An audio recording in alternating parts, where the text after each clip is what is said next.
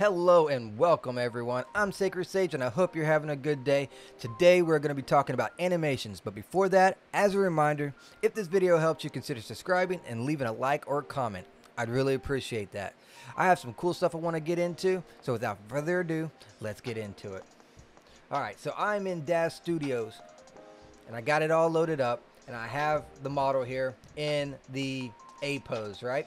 So we're going to be talking about animation. So let's first talk about what an animation is. So an animation is basically taking one point and moving that model, object, or whatever to point A to point B.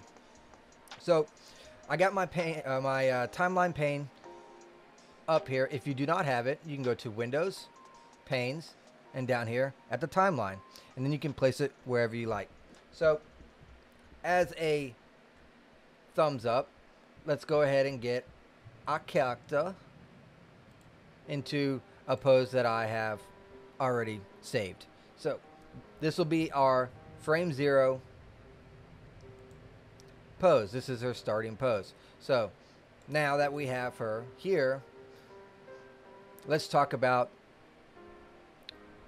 this menu we have going on here. So this little marker that you see that has a little black triangle, that is what we call a key. So a key is basically point A. This is point B. So what Daz does is take point A and try to move it to point B. Now point B is the same as point A right now. So let's take this and we will pick, let's say this pose. Go. So now we have a point B. So point B, and the character slowly moves frame by frame to point A. So 0, 5, 10, 15, 20, 25, 30, and so forth. Those are your frames. That is your FPS that you see down here, frames per second, 30. So this is since this is a 61 frame animation, it is basically 2 seconds. You're probably wondering, wait a minute, 30 and 30 is 60, why do you have 61? Well, there has to be a starting frame, frame 0, right? So if you just do 60 frames, you'll have frames 0 to 59. So that is why we do 61 frames instead of 60 frames. Now, FPS, what you have to consider is how much movement the character is going to be doing. If the character is going to be doing a lot of movement, you probably want to do 60 frames per second, so that the painted picture of the model going to that position goes a lot smoother. But if you're doing something minor like this, you can probably get away with just doing 30 frames per second. So, and what they do is they just run through each one of these renders, because each one of this is going to be a rendered image. And they run through this really quickly. And that is how the animation is created. Alright, let's talk about some of the basics dealing with animations. Daz animations are terrible. In fact, it's a complete dumpster fire. But compared to other programs, Blender, iClone, Daz ain't even on the charts. But for those people like myself that's complete masochists and they subject themselves to this type of torture, I'm going to try and help you out. So here is the biggest problem with Daz and their animation. So let's go ahead and clear out our model's pose. So if you click on this hamburger down here on the pane and you go to clear animation and clear figure, it will clear all the keys and all the nodes of these back to 0, and you're back into the A pose. As you can tell, our character does absolutely nothing. So she is cleared out. Let's go ahead and load up our... Where you at? There we go. Frame 0, and go to our pose frame 0 that I've created. Now, all I basically did was I created a pose. So I got her with a smile and a pose that I like, and I hit File, Save As, Pose, Preset, and then bam, and I saved it. And this basic basically what I did is so that I could create a loop. This is an easy way to create a looping animation. So let's go and look at some of the bad things Daz have. So this little pin right here has a couple of options. You have pin translation and pins rotation. So basically what this does is translation, when you pin it, means it won't move up, down, left, right, down, forward, sideways, and all that stuff. Now, pin rotation means it won't turn or twist. So theoretically, by hitting both of these pins, the object, the foot, which I have pinned in translation and rotation, should not move.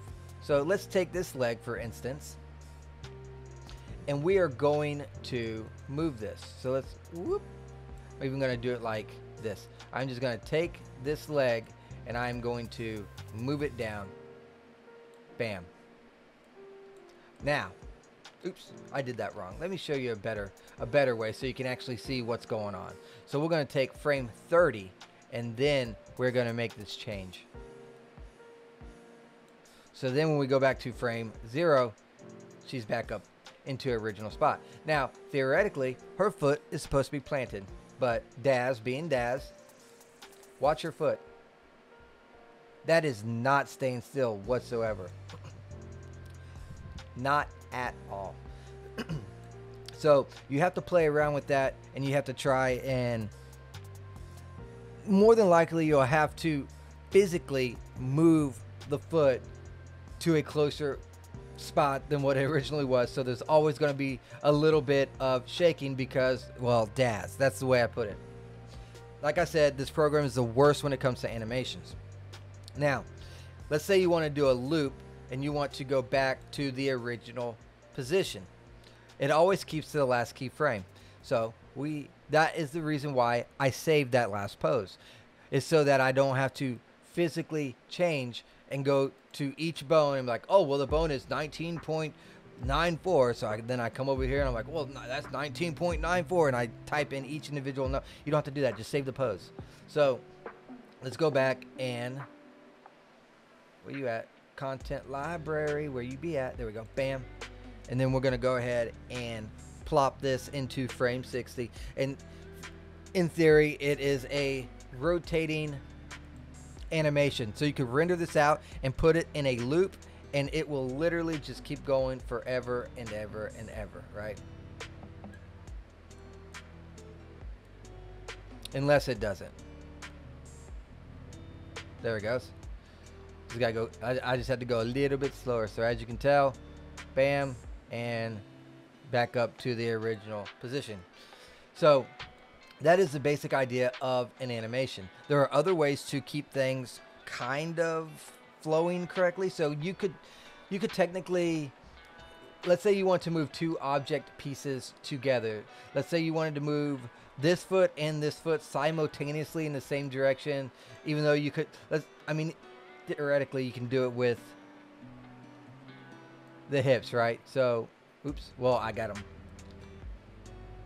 Let's take off the pins. So you can unpin all, and then it'll take the pins off of everything, every joint. Or you could just say off that location.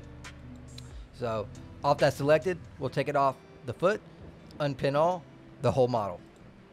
So theoretically, we can move both feet with just the pelvis, right? But let's say you don't want to move the pelvis, or let's say you want to keep the pelvis where it's at, keep these legs where it's at, but you just want to move this leg and this leg. We can create I-key nodes, right? So create new I-key chain, and we'll do RF,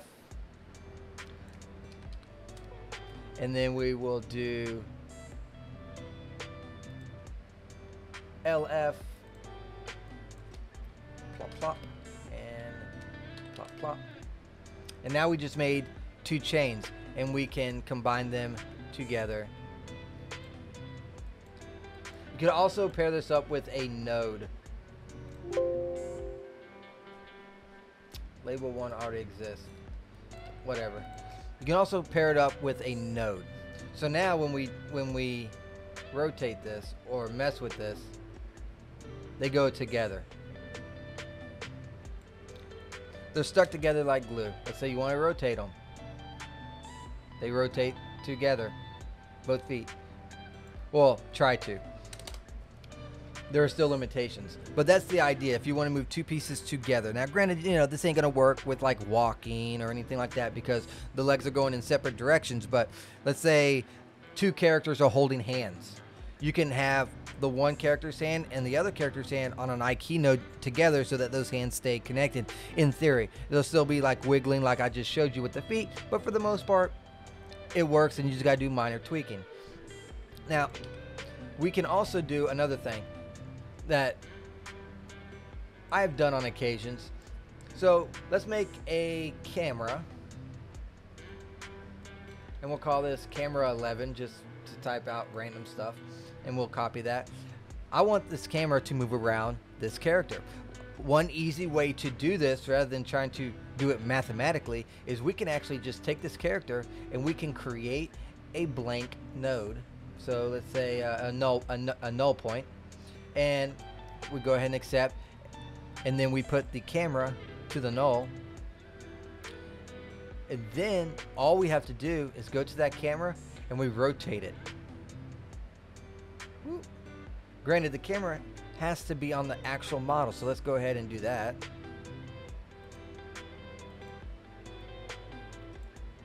There we go. Now we can rotate around our model perfectly. Very easy, very cool. And you can also do the same for, let's say you want to do like start with the characters, you know, like they do in the movies or whatnot, where they start at the head and they go all the way down. You can do the same exact thing with the null. I'm moving the null, which the camera is connected to, just like that. Very easy. Like I said, there's other programs that are a lot better at animations than Daz, but for some ungodly reason, I learned how to do animations in Daz Studios. Now, when we're exporting an animation, there's a specific type of way you want to do it. So, let's say I want to render this out and make the animation out of what I've already produced. What we can do, and the best way to do this, is if we go into render settings, we go into general, you can see the specs. I got it as HD still image. We need to switch this to image series. It'll ask you what render range you want to go. Range 0 to 60. That is 61 frames. That is what we have. So yes, that is what I want, 0 to 60. You type in a name for that image series. So basically, every render will come out. It'll have this with the number 00, 01, 02, 03, all the way to the complete animation is done. Now, this might say JPEG. My recommendation is change that to PNG. The reason why is JPEG does not support transparency. So if I rendered this out, it'll be a black screen if it's JPEG. And if I try to apply a background to it, it's not going to work. PNG will.